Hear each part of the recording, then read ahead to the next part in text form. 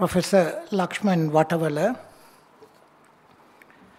founder and president of the Institute of Chartered Professional Managers, Dr. Samantha Ratnayaka, governing council member of the CPM, Mr. Suresh Dimel, chairman Export Development Board, Mr. Salia Piris, President's Council and President-elect of the Bar Association of Sri Lanka, other distinguished invitees, ladies and gentlemen. It gives me great pleasure to address you on this occasion of CPM celebrating its annual convocation of 2021. The topic on which I have been asked to address is governance and ethics in management. Now, what is governance? Governance literally means the act or manner of controlling or ruling the affairs of an organization. Ethics, on the other hand, refers to the science of morals in human conduct. Management means the professional administration of business concerns, institutions, public undertakings, etc. How does governance and ethics help a manager to control or rule a business organization or a public undertaking?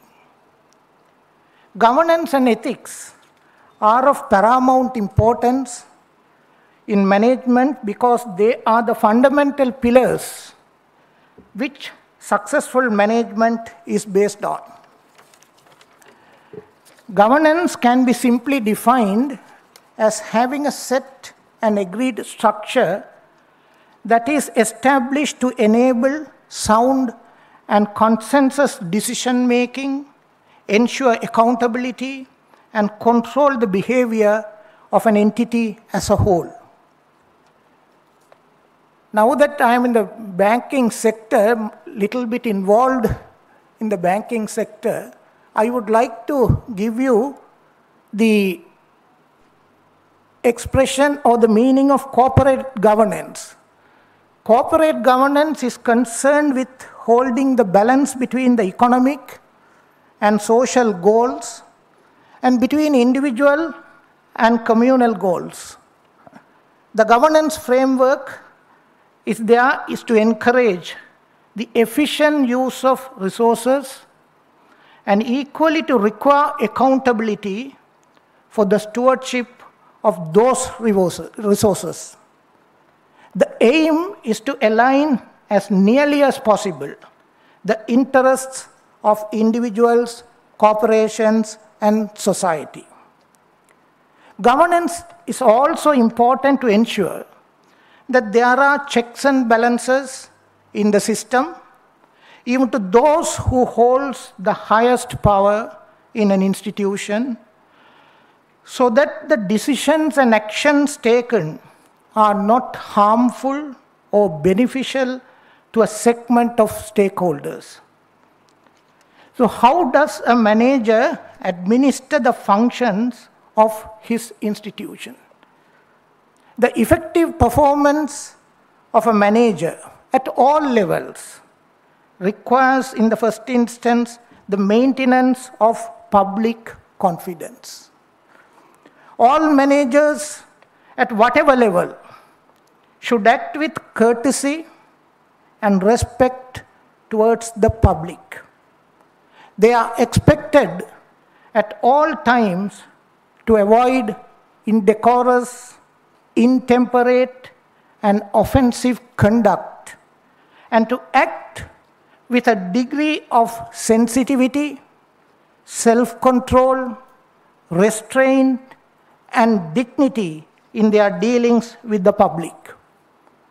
In disposing of matters promptly, efficiently, and fairly, a manager must demonstrate due regard for the rights of the parties to be heard and to have issues resolved without unnecessary cost or delay. A manager shall not, in the performance of his duties, by words or conduct, manifest bias or prejudice towards any person or group on irrelevant grounds. He shall strive to be aware of and to understand diversity in society and differences arising from various sources, including but not limited to race, religion, national origin, caste, sex, disability, age, marital status, social and economic status, etc. To ensure fairness and reasonableness in all his activities, the dealings should be above board. Nothing should be done which gives an impression of favoritism or bias. While fairness is a fundamental principle of good administration, it is a rule to ensure that the vast power is not abused but properly exercised. Therefore, it is imperative to maintain a high benchmark of honesty, accountability, and good conduct. The rules of natural justice apply as much to proceedings in courts of law as to proceedings before authorities elsewhere. Paul Jackson, in his book titled Natural Justice, at page 6, noted thus, I quote, "The two principles which preeminently are generally thought to be necessary to guarantee that the law or any body of rules is applied impartially and objectively, and hence justly, are that no man should be judged without a hearing, and that every judge must be free from bias, or as they are often cited in the form of Latin tags within inverted commas, audi alteram partem, and nemo judex in re sua. It is not possible to produce an exhaustive list of the rules of natural justice in the formal sense, or of the requirements of the rules, because the rules of natural justice are means to an end and not an end in themselves. This quotation by Paul Jackson equally applies to managers also, who are required to decide on conflicting claims or when determining conflicting priorities of two equitable interests. Justice Desai, in the case of Nakara versus Union of India, 1983 1 SCC 305, made the following observations with regard to the natural justice. I quote, "The rule of natural justice owed their origin to ethical and moral standards. Is there any doubt that they have become an integral and inseparable parts of rule of law, of which any civilized society is proud? Can anyone be bold enough to assert that ethics and morality are outside the field of legal formulation? Socio-economic justice stems from the concept of social morality, coupled with abhorrence for economic exploitation. The advancing society converts in course of time moral and ethical code into enforceable legal formulations," unquote. Fairness, good conduct, and natural justice always subserve the need of justice, and equitable maxims denote the same.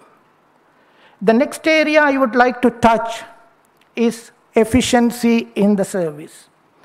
Efficiency and effectiveness are the basic concepts which cannot be sacrificed at any cost.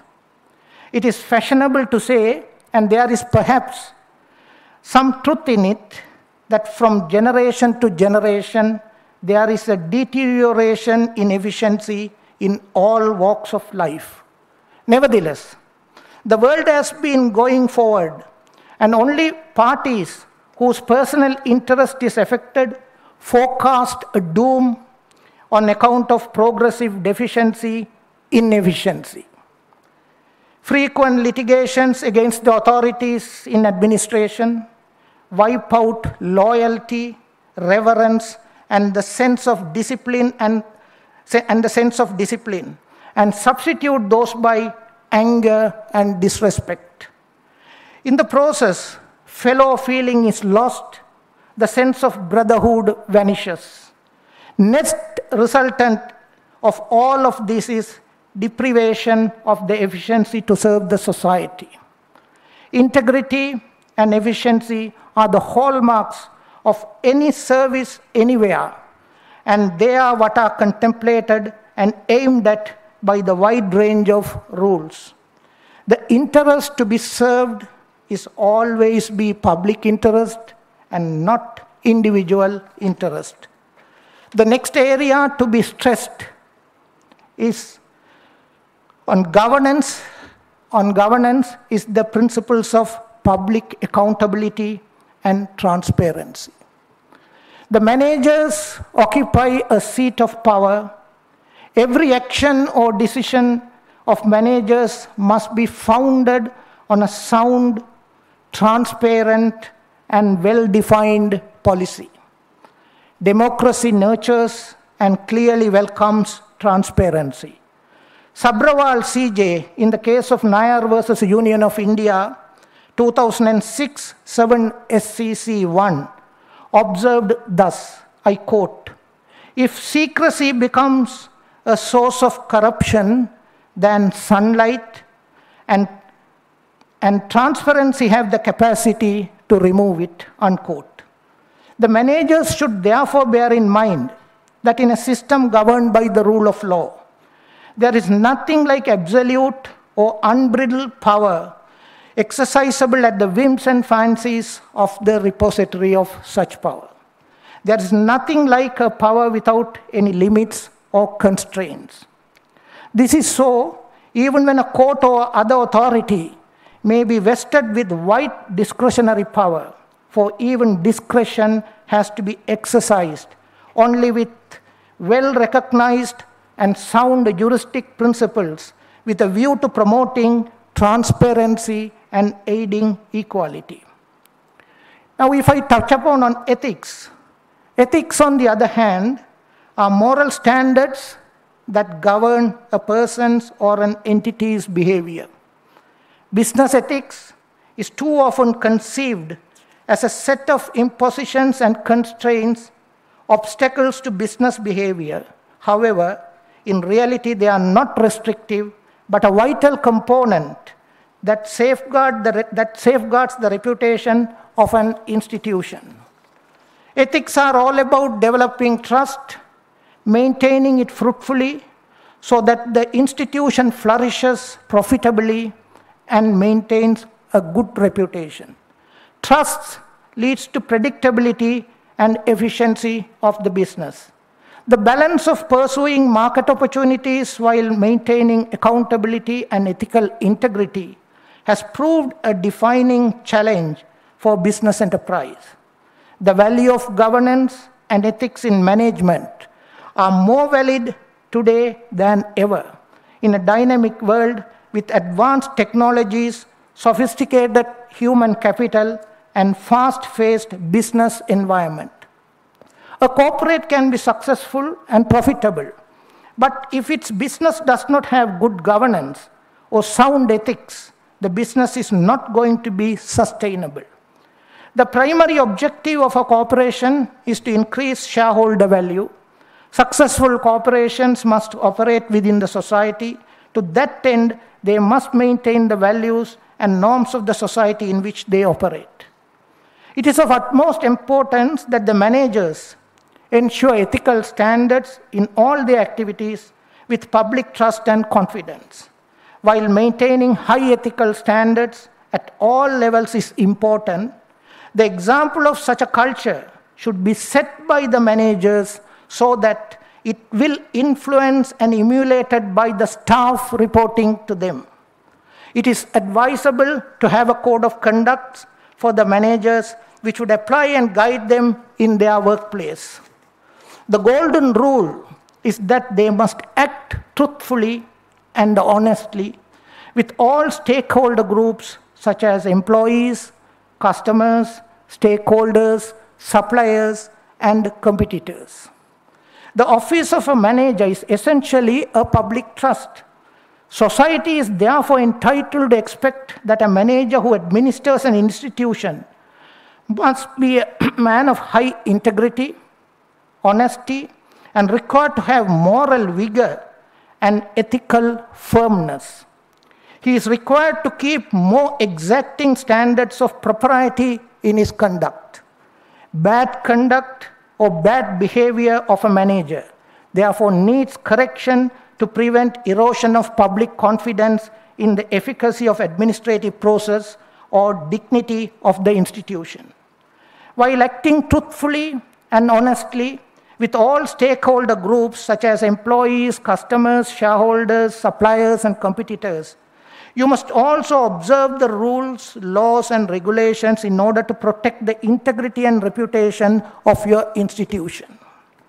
The Constitution, being the supreme law of our country, seeks to secure to all its citizens justice, equality, and equal protection of the law. Thus, it is your paramount duty to observe the rule of law. The rule of law is the basis for the evaluation of all decisions. The supreme quality of the rule of law is fairness and legal certainty.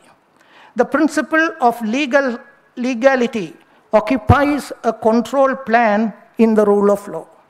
Every right or privilege has to be subject to the rule of law. The rule of law principle comprises a requirement of governance according to law. The ethos of governance according to law requires the prerogative to be exercised in a manner which is consistent with the basic principles of fairness, certainty, and equal treatment.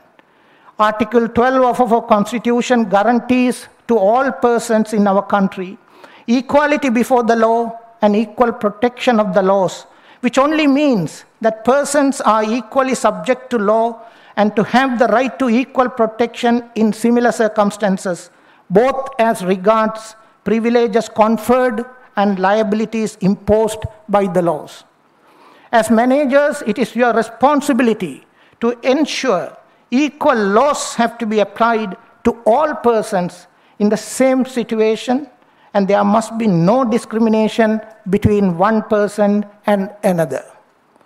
Justice Ravindran, in the case of Sachit Bansal versus Joint Admission Board, 2017, 1 SCC 157, with regard to arbitrary actions by the managers, noted thus, I quote, "An action is based to be arbitrary and capricious, where a person in authority does any action based on individual discretion by ignoring prescribed rules, procedures, or law, and the action or decision is founded on prejudice or preference rather than reason or fact.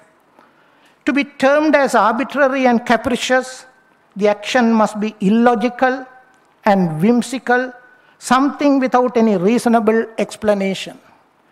When an action or procedure seeks to achieve a specific objective in a bona fide manner by adopting a process which is uniform and not non-discriminatory, it cannot be described as arbitrary or capricious or mala fide," unquote.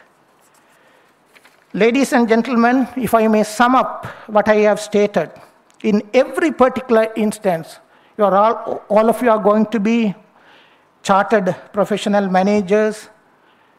What I would advise you is that you should be studious, thorough, courteous, patient, punctual, just and fair, impartial, fearless of public clamor, regardless of public praise and partisan influence.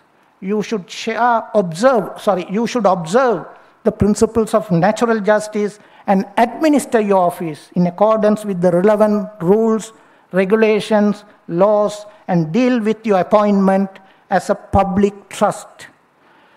You should not allow other affairs or your private interests to interfere with the prompt and proper performance of duties, nor should you administer the manager's office for the purpose of advancing your personal ambitions or increasing your popularity.